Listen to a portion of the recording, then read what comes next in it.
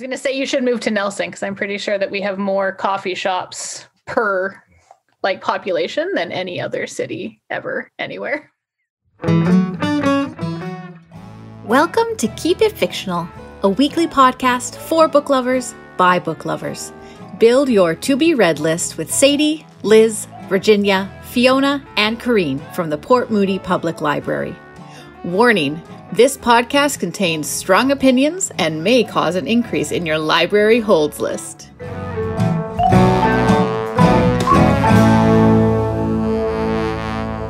am very excited to be here with you all today to talk about something that is very near and dear to my heart and to my life. Some of you may know this about me, some of you may not. I grew up in a relatively small community in the interior of British Columbia. And because of that experience, because of the wonderful joy of growing up that I experienced in my childhood, I have always had a very fond place in my heart for small towns and small cities. So that is what we are going to be talking about today. So some books, they're set in large metropolitan areas. Some books are set in fantastical worlds, but some books are set in small, cozy, warm, and welcoming towns. And these towns might not always appear to have too much going on. There's not a lot of people. There's not a lot of activities to do all the time. But under the surface, I think you find that there is more that happens in these small towns than you might otherwise think. And these small towns in fiction are often the settings for exciting mysteries, small town romances, and maybe even some fantasy. You never know what will happen in a small town. There's so many other things as well. And I'm sure all of our books today will touch on many of these elements and more. So on that note, I would love to introduce you to my colleagues today who are going to be talking books with me. We have Virginia, we have Fiona, Kereen, and Liz. Hello, welcome everyone, and thank you so much for joining me today to talk about small towns. Now, I just want to get a sense, are we all city people? Are we small town people? I feel like we've all, for the most part, made the choice to either be in the city or to stay in the city. So I'm just curious, was that a choice that you made because you are against small towns or potentially for another reason? What do we think about small town living? Never lived in a small town, ever. Hong Kong is the complete opposite of a small town. So I don't know what a small town is at all. So perfect. On the opposite of the spectrum, I grew up in a very small town, which had a population of at most 6,000 people. And I didn't even live in the town. I lived out in the country. So I really enjoyed living in a small town, but because of kind of going to university and trying to further my education, I had to leave. And going back to a small town is sometimes hard to find jobs and employment. So I think I'm like a small town person at heart. I think that's really why I really like Port Moody, is because it has a very, very like small town feel to it. Small town girl in a big city. There you go. There you go. Even got a catchphrase. I grew up in the suburbs, so that horrible in between. But I have lived in most different iterations, but with Vancouver being the biggest city that I have lived in. And I think in my heart, I'm probably more of a small town person. I don't like a whole lot of things going on. When I first moved to Vancouver, I was like complaining about just how busy it was and how I couldn't like deal with the metro and all the sounds and everything. And like friends from like Seoul were like, you don't even understand. Like, this is a tiny city. Yeah. So I definitely have a place for quiet small towns in my heart. What about you, Liz? I'm definitely a city girl. But my husband keeps talking about one day when we retire, we are going to move to a small town somewhere. Could be in the interior, could be on the East Coast, could be in a totally different country. And that kind of scares me. But I'm a long way off of retirement, so I think maybe I will embrace that. or you have a while to change his mind. We shall see. Yes. Well, I think that our book choices are also going to represent our varied tastes and experiences today. So I think we should get right into them. Virginia, what small town book did you bring for us today? You're definitely right. I have completely missed the memo on the small, cozy, warm, small town thing. And you're also right in saying that it might reflect what I think of a small town or what I imagine a small town would be like, I guess. So the book that I've chosen for today is called The Brightlands, and it's by John Fram. As I said, I've never lived in a small town, so I don't know how accurate this is, but it happens in a small town called Bentley in Texas. And as far as I can tell, it's a fictional town. This town has definitely developed a collective personality, a collective set of beliefs, and a collective set of the way that things are supposed to be. And it also has a shared dream and a shared hope that everyone in the town believes in. And is all fueled by the high school football team. Yes, I read a book about football.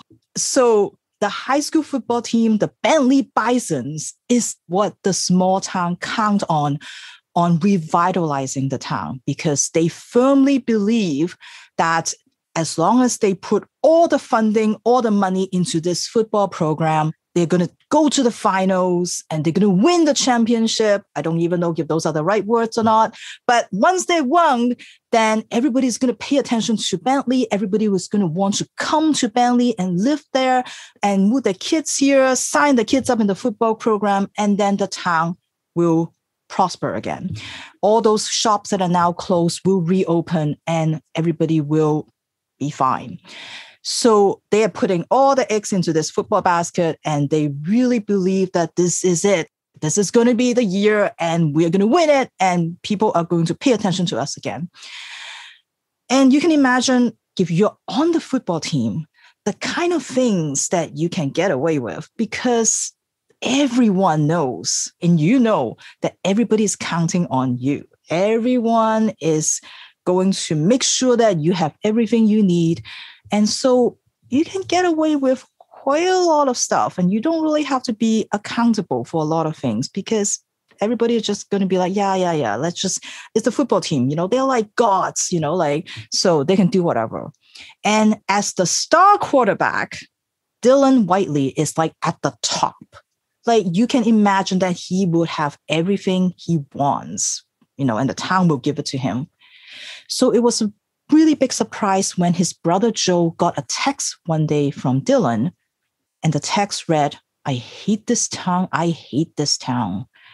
Joe has moved away from the town. There is no place for Joe in the town because Joe is gay, and the town would want nothing to do with him.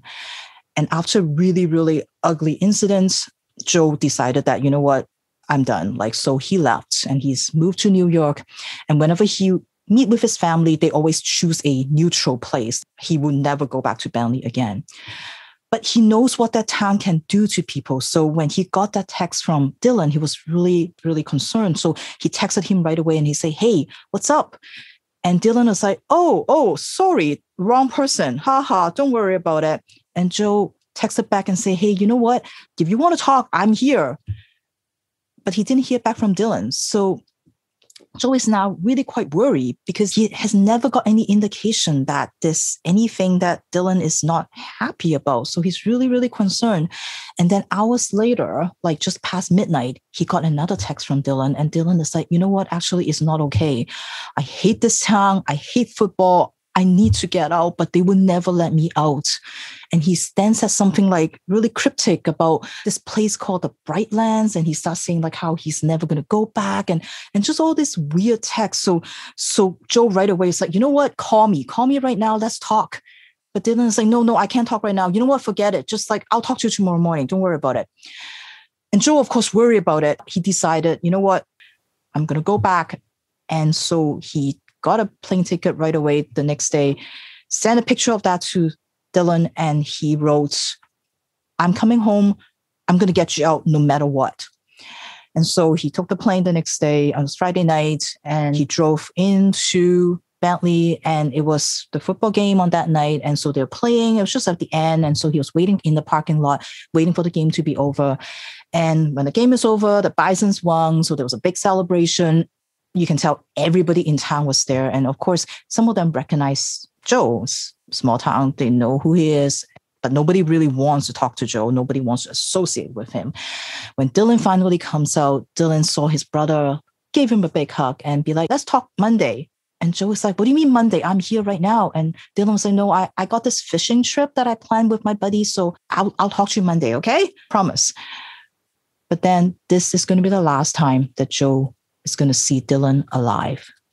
And now Joe is stuck in a town, a hostile town that he has a big history with.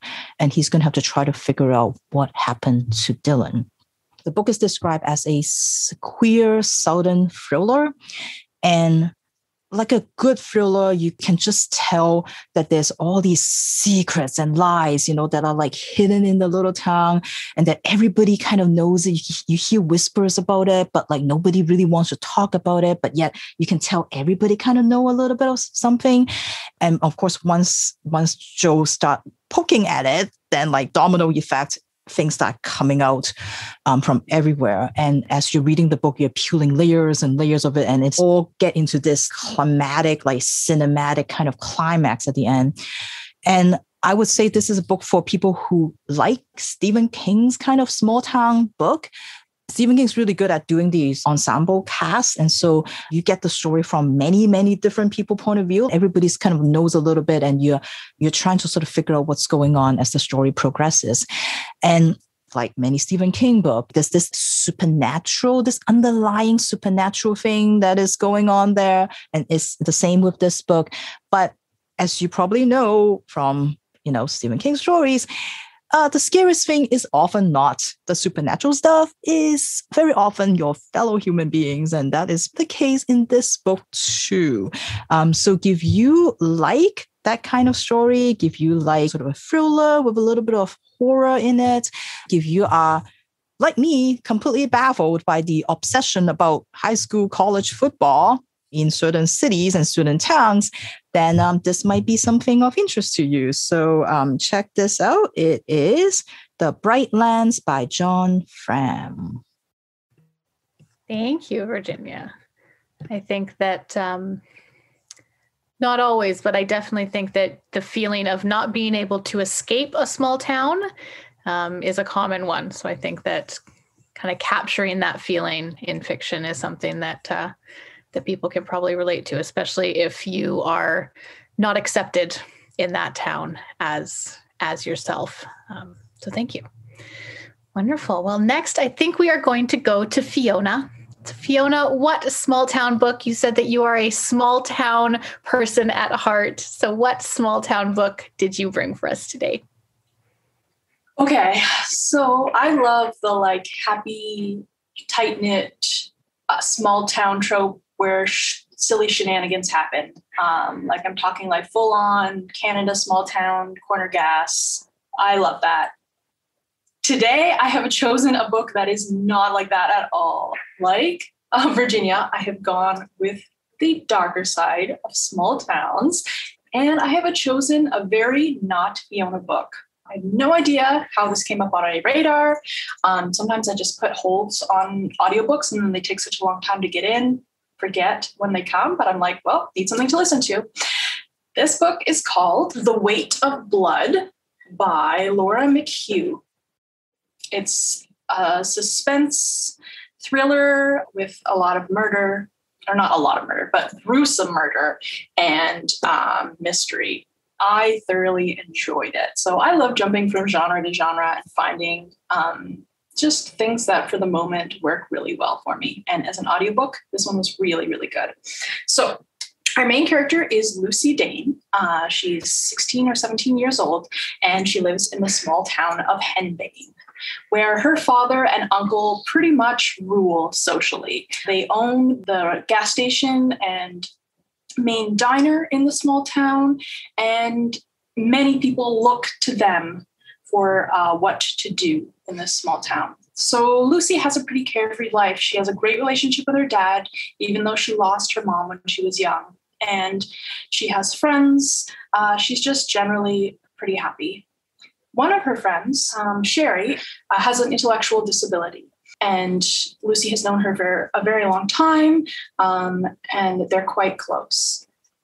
One day, when Sherry goes missing, Lucy takes it upon herself to find out what has happened. Sherry's body is found, and I will note that it is very gruesome. It's a very gruesome and upsetting murder. And Lucy decides to take it upon herself to find out what has happened. She was her friend, but she also was someone who really fell through the cracks. No one else really cared about her. Her mother ignored her. And so Lucy feels like it's really her responsibility, because if she doesn't find out what happened to her, then who will? Lucy finds Sherry's necklace in an abandoned trailer in the woods. I believe it's off the property of her uncle's land. And as she follows the threads to this mystery, it also becomes clear that she may be following the threads to the mystery of her mother's disappearance. So we actually have two storylines going on, and the other is actually of her mother from 2 decades before. Her mother, Lila, has recently aged out of the foster system and needs to find a way to make a living. So she takes this job with room and board in the small town of Henbane.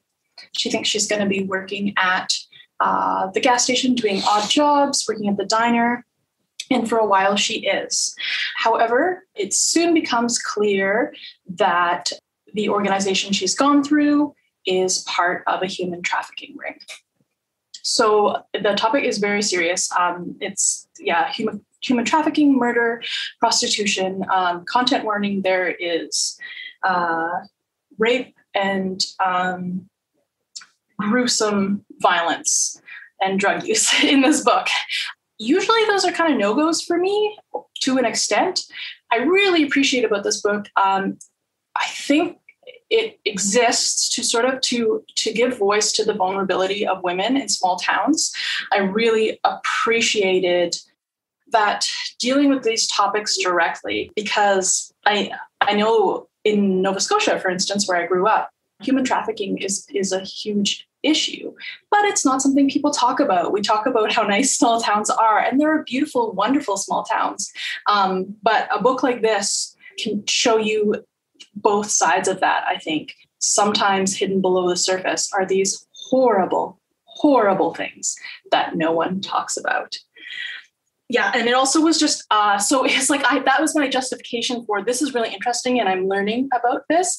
It also was just a really fun, fast-paced thriller that was very satisfying to read. So definitely recommend it if you are a thriller reader, and I'm looking forward to reading some other books by this author. Thank you, Fiona. I always enjoy reading outside of my genre and being challenged, but also surprised, pleasantly surprised at the enjoyment of those books. So I'm glad that you, even if there were some very difficult parts of it, that you did find an author that you enjoyed and found a book that you enjoyed as well. Wonderful. All right. Well, before we go to our existential question, I am going to turn it over to Liz to see which small town book she has brought for us today. So today I'm also kind of reading outside of my usual wheelhouses, and that's in regards to where the author is from. So this book is called Man Tiger, and it's by Eka Kurniawan, who is an Indonesian author, and this book was also translated by Laura Sembiring. Now, this is a rather slim volume. It'd be probably considered a novella, but this story really packs a punch. So it was really interesting to read a book that is not only written by a Southeast Asian author, but also takes place in a small Southeast Asian town. In this case, yes, in Indonesia, in a place on the coast that is sort of unnamed, so it could be anywhere along the Indonesian coast. Of course, the country has been really shaped by its political history. It was colonized by the Dutch, and it was subsequently invaded and occupied by Japan. So Indonesia as a country has had a really tumultuous time, which is in all likelihood shaped a lot of the experiences of the people who inhabit the country. Now, this story jumps right into it. From the very first line of the book, we know that a crime has taken place and who the perpetrator is. And the second line sets the scene as to where the story is taking place. On the evening Margio killed Anwar Sadat, Kai Jaro was blissfully busy with his fish pond. A scent of brine wafted through the coconut palms, the sea moaned at a high pitch, and a gentle wind ruffled the algae, coral trees, and lantanas. So right away, we know that something terrible has happened in this small, very naturalistic community. The story shifts through time, taking us from the actual crime and the immediate moments after it as the community gradually starts to learn of the murder of Anwar Sadat, not to be confused with the former Egyptian president. That threw me for a loop. If you're wondering why that name sounds familiar, has nothing to do with him. Anyways, we learn, of course, about Margio, the murderer in this book. We learn that he is 20 years old and he is a skilled boar hunter. Boar hunting being one of the, group activities that is much enjoyed by the young men in the village. But despite being a skilled hunter of animals, he is generally regarded as a kind person. He doesn't get up in the shenanigans that the other men his age get into, such as fighting. He's more of a peacemaker. He's a good son and a brother who loves his sister and mother and is polite to his elders and always willing to lend a hand. We also learn about the rest of Margio's family, including his sister Mame, his mother Nuraini, and father Komar. And Komar was an unloving man, a brutal man, and this has really shaped the lives of Margio, as well as his sister and his mother. And of course, we also learn more about the victim, Anwar Sadat, and his family, who happen to be neighbors to Margio's family. And of course, this being a small town, everybody knows everybody. Everybody is familiar with the comings and goings, but in particular, the murder victim's family had close and continuous ties with Margio's family. To top it all off, now that Margio is a man of his own, he has inherited a white tiger spirit. So just to add that mystical realism element to the story. It appeared to him one day when he was sleeping at the Surat, or the temple.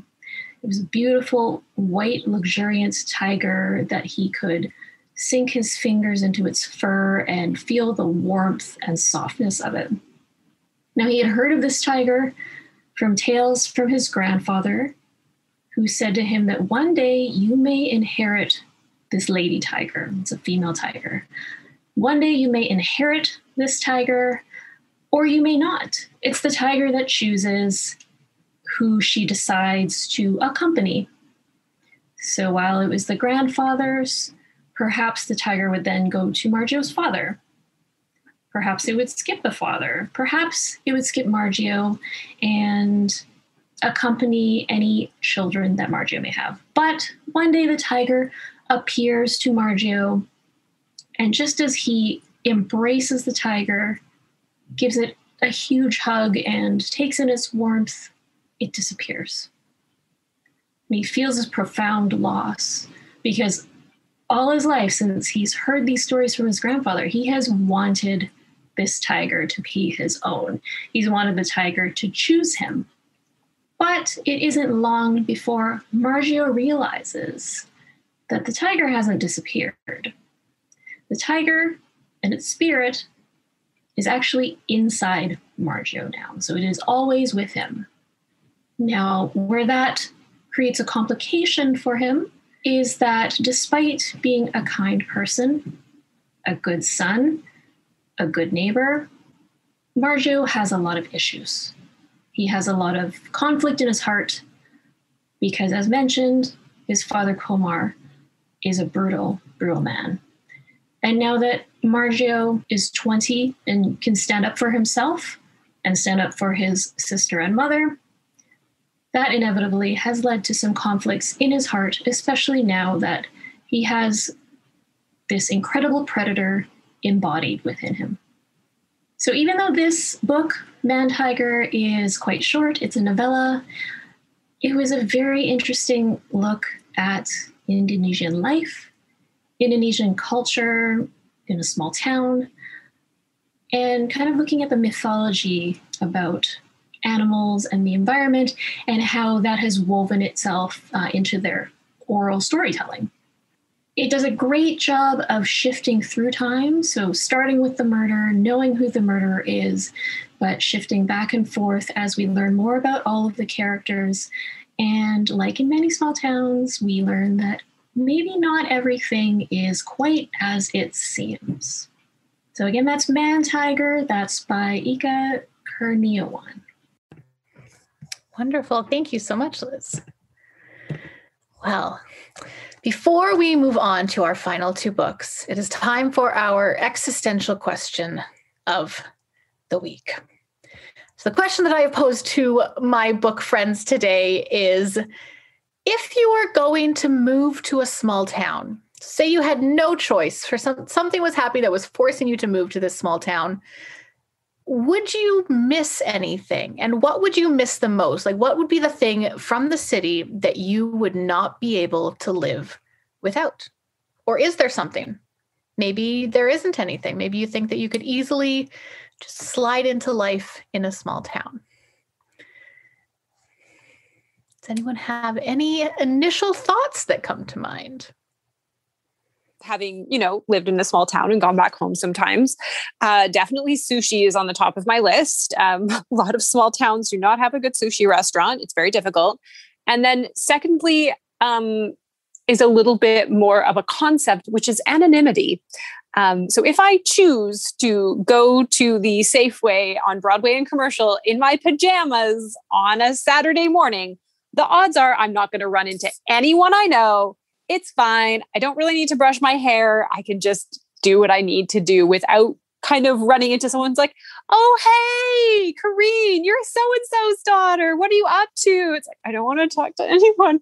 I'm a mess. I just want to be no one for a little while. So yeah, that I think I would miss because everyone knows everyone's business in a small town. So you do lose some of that anonymity. Fair. It's always by the parents as well. I know that from my childhood. You're so-and-so's daughter. Or if you're trying to explain who you are, oh no, I'm so-and-so's daughter. And they're like, of course you are. Anyone else?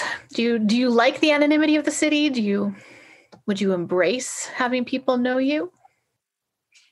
Mine definitely relates to anonymity, but it is choices in cafes. Because when I've lived in small towns, there's actually been like a decent selection of really good like espresso bar cafes, that have like different treats. And for me, they gotta have gluten-free treats. And I've lived in small places and they've had like 2 or 3 really good cafes. But it's that I want to go to a cafe where people don't know me today. And that's not every day, but I want good espresso, a gluten-free treat, and no one to know me. And some days you just got to have that. So maybe I'd have to get my own espresso maker if I move to a small town. I don't know. Some elaborate costumes. I was going to say you should move to Nelson because I'm pretty sure that we have more coffee shops per population than any other city ever anywhere. But you wouldn't get the anonymity. You would probably still have people know you. I think for myself, it would be just not having anything at my fingertips. I think that I could deal with the lack of anonymity. I quite enjoy running into people that I know. Coming from Nelson, where I'm from, this happens a surprisingly large amount of time. Even in Vancouver, I will often run into people that I know from Nelson. I will often be recognized as someone from Nelson by random grocery cashiers at Thrifties. Never saw the person before in my life, but they know I'm from Nelson. And I kind of enjoy that. I like that connection to my hometown. So I think I'd be okay with the lack of anonymity, but I would miss just having access to things, being able to go out at 9:00 at night on a summer's night and go get ice cream, which you wouldn't be able to do in some towns where things close by 6 p.m. and aren't open on Sundays. So I think that would be, for me, what I would miss the most. But I can, we talk about moving back to the Kootenays, so I think I'd be able to slide relatively easily into that life again.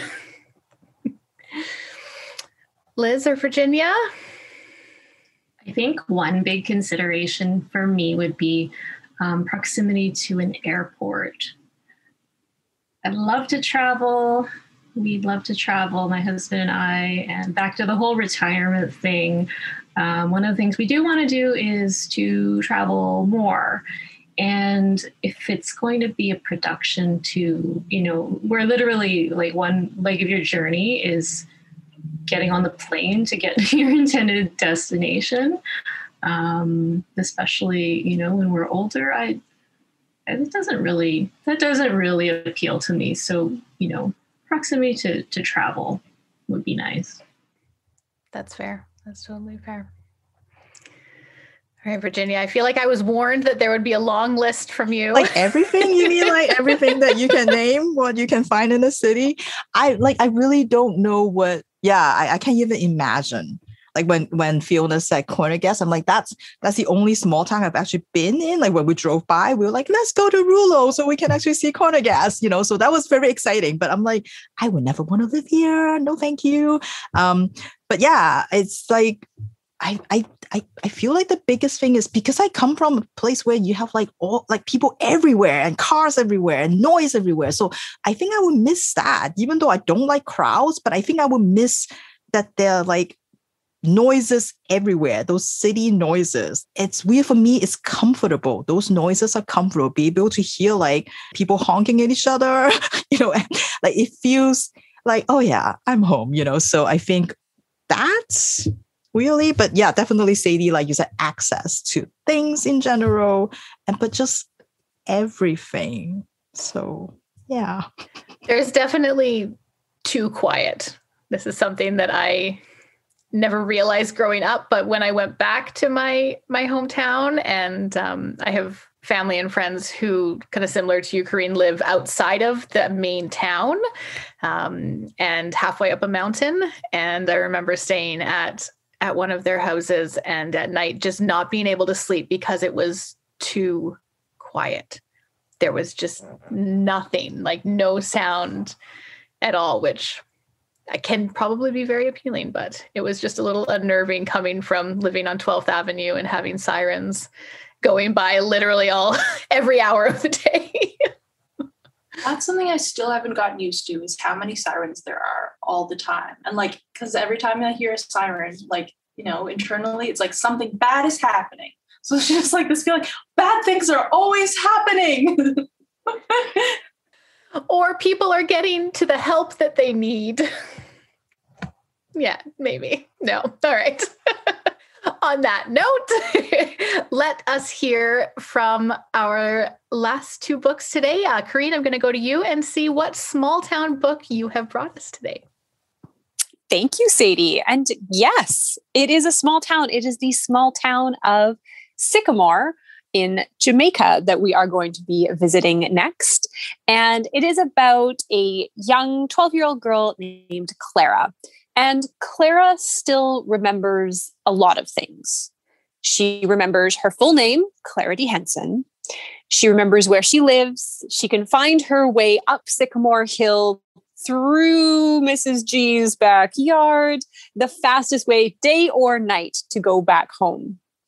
She remembers her friend, Gaina, or at least that they used to be friends, even though Gaina is not really acting like it right now.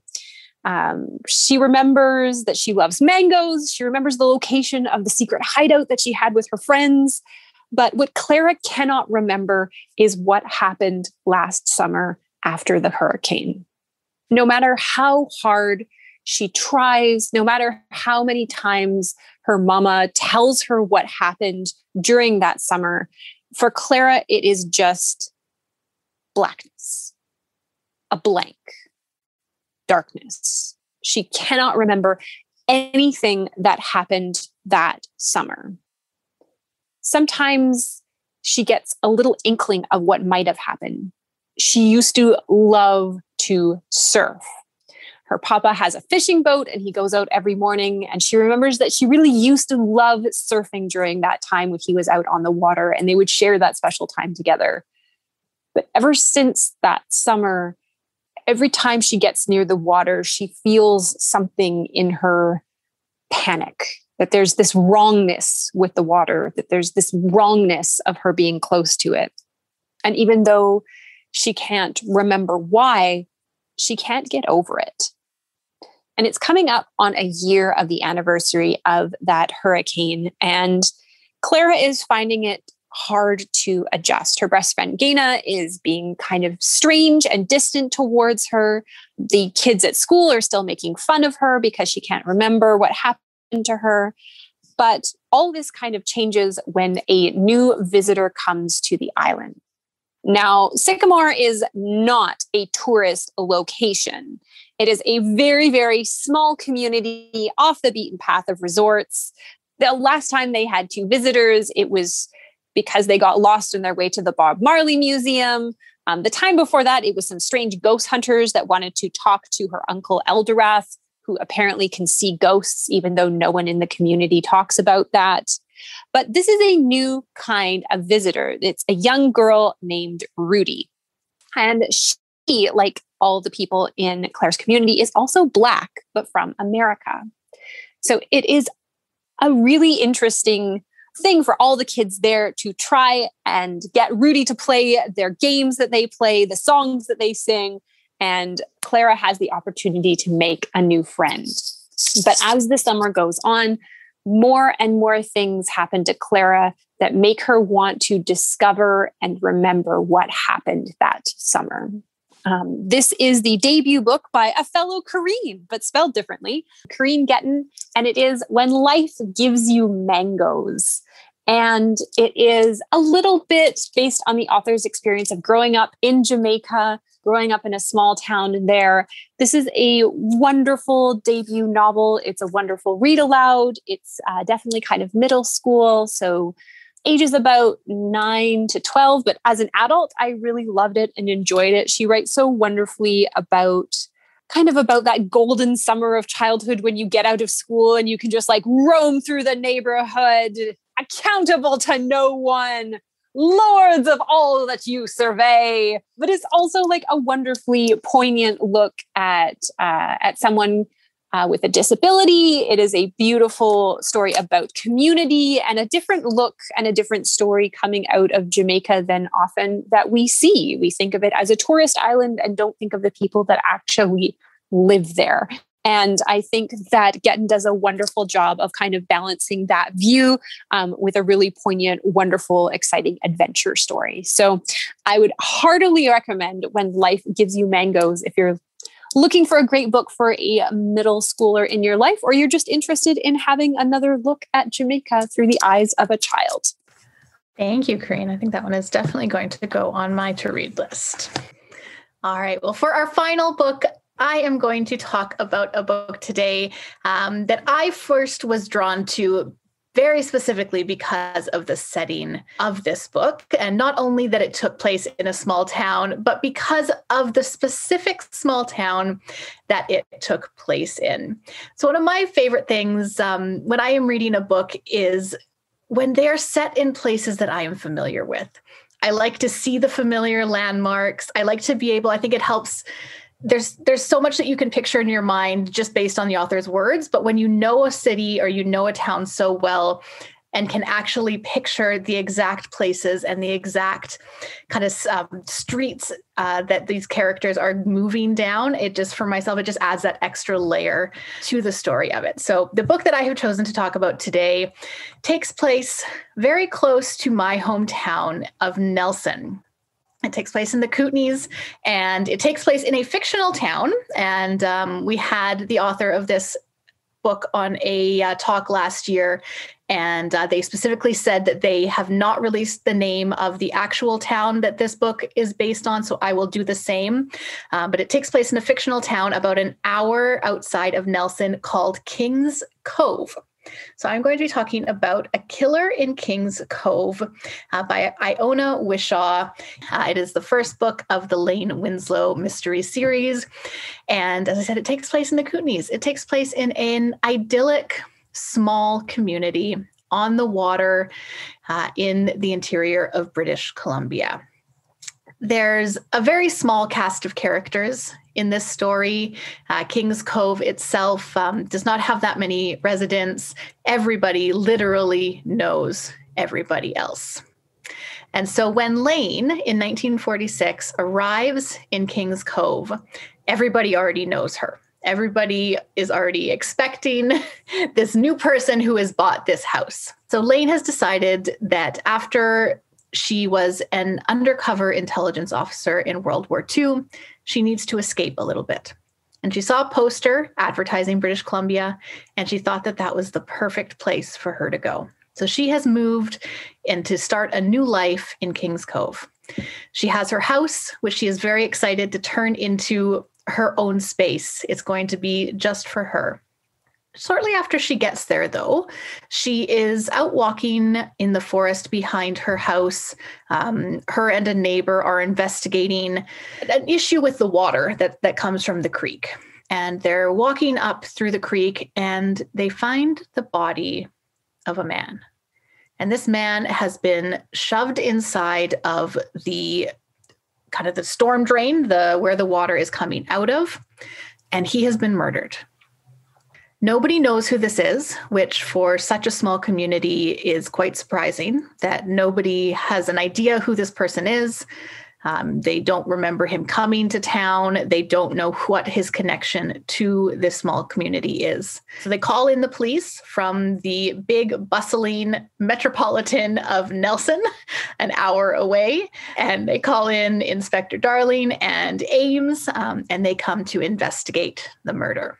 Now, because this was found close to Lane's property, she is kind of questioned about what she found. She wants to kind of help them out as much as she can. But the more the investigation goes on, the more it looks like a connection might be forming to Lane herself. Now, Lane has never seen this man. She doesn't know who he is. She's never talked to him. He's never approached her before he got killed. So she doesn't quite know what this connection is, but the more they investigate, it seems like there is a connection between herself and this murdered man. So this is a cozy mystery in the most coziest of senses. It is quite a gentle pace as you work through the mystery. It just transports you right to this little small idyllic town that, as you realize, as most small towns do, has secrets of its own, as the residents have secrets that when you know someone as well as the people in this town know each other, you might not think that they do, but there's more to people than you think. It's about the secrets that come out. It's about Lane trying to start a new life and her past potentially coming back to cause problems with that. It is about the kind of the connection that she has with the inspector, whether it's a good connection or a bad connection. I won't mention it at this point, but kind of the gruff inspector that she's trying to deal with. And over the whole thing is this mystery that you can try and solve along with Lane and the inspector. It's a great book for fans of Jacqueline Winspear's, the Maisie Dobbs series, kind of post-World War. You kind of have all those memories from the war and people trying to get their lives back on track in the aftermath of that. So if you're looking for a nice, cozy mystery series that has a BC connection, you can look at the Lane Winslow series. I believe there is now 8 or 9 books in this series. There's a new one coming out in April. Green's counting. I think it was 8 or 9, I think. So that is Killer in King's Cove by Iona Whishaw. Right. Well, thank you so much, everyone, for humoring me in my small town discussion. I think I am a small town person at heart as well. And so I do enjoy reading about them. It has been so wonderful to hear everyone's book choices. I always love to see the differences and the similarities between our books. Maybe only one book this time that didn't have murder in it. Maybe. Okay. Yeah. Okay. Well, only one book that didn't have murder in it. Excellent. Well, thank you again, everyone. Thank you so much for tuning in. And we will hopefully see you again next week for another episode of Keep It Fictional. Have a wonderful week, everyone. Bye. Thank you for listening. If you like our show, please tell a fellow book lover about it. You can find a list of all the books we discussed in our show notes. Join us next week for another fun book chat. Until then, keep it fictional.